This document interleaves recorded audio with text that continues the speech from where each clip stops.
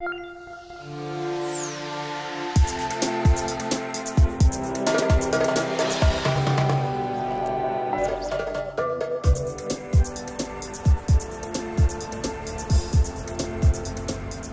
you lose the memories in a site, you lose the character, you lose the soul, you lose the spirit.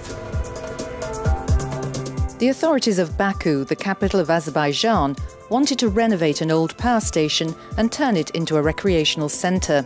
The project was assigned to architect Hasan Chalislar. The client wishes was to transform this building into an event hall. But the program was very loaded to fit everything in this old power station. And that's why we proposed to design a new building just across the old power station and using the old building as a scenery of the new one. Preservation of the industrial area is also a part of our memories which has to be taken into the consideration. And it's the old power station that inspired the design of the recreational centre. So the main idea was to keep in the new building, like the old one, this industrial smell, and it has been reflected with the choice of the materials, form and typology.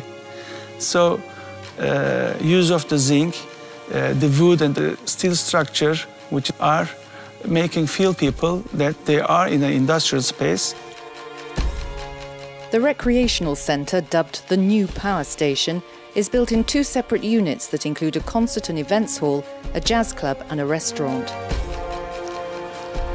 This is the jazz club.